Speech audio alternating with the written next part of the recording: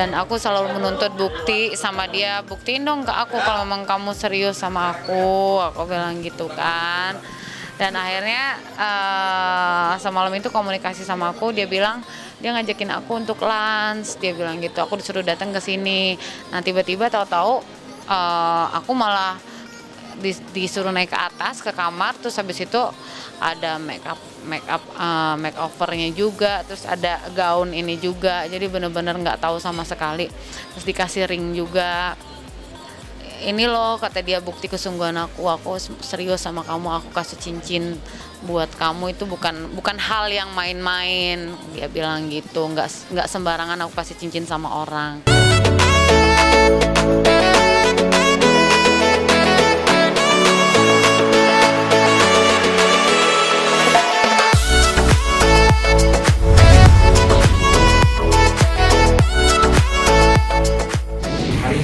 Memberikan persembahan cinta kepada pasangan saya. Ini mungkin para awak media mungkin bisa lebih mendekat, mungkin untuk men-zoom untuk bisa melihat cincin yang diberikan dari Vicky kepada Anggia tentunya. Mungkin boleh dicium keningnya. Iya, diberikan pelukan. Tentunya berikan tepuk tangan yang meriah untuk pasangan kita pada sore hari ini, Vicky, Prasetyo dan Anggia. Tentunya yang penuh dengan suka maupun duka. Iya, ini adalah momen yang sangat bersejarah dan sangat penuh haru ya, karena ini merupakan kisah cinta dan merupakan suatu simbol yang sangat dinantikan ya oleh Anggia dan tentunya Vicky Prasetyo tentunya. Persembahan cinta, kan tadi saya udah bilang hari-hari persembahan cinta. Dikasih cincin. Ya persembahan cinta.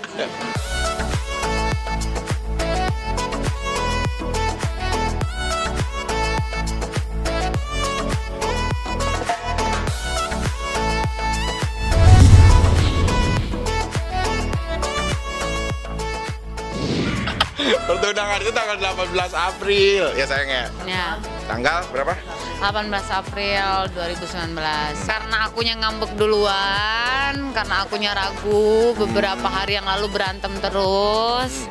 Jadi sama dia dibuktikan lewat kejutan ini, persembahan cinta ini. Memang waktunya aja biar tepat hari ini gitu. Kalau nanti kan kalau yang aku bilang buat di 18 April udah kita siapin, keluarga juga udah kita akan rembukin kan, ini nggak ada keluarganya. Biar aku yang nggak ngambek-ngambek lagi, makanya biar cepet-cepet baikan, makanya dikasih surprise.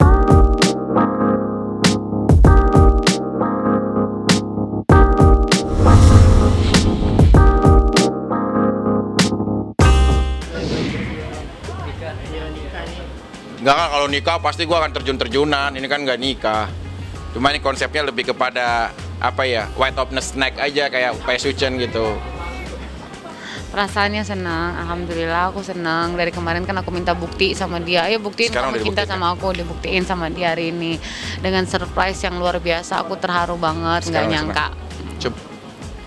Teman-teman yang lain yang nyiapin, dia sih nggak tahu acaranya. Teman-teman dekat semuanya, teman-teman dekat aku semuanya dia undang-undangin semuanya. Aku bikin kejutan aja lah, surprise.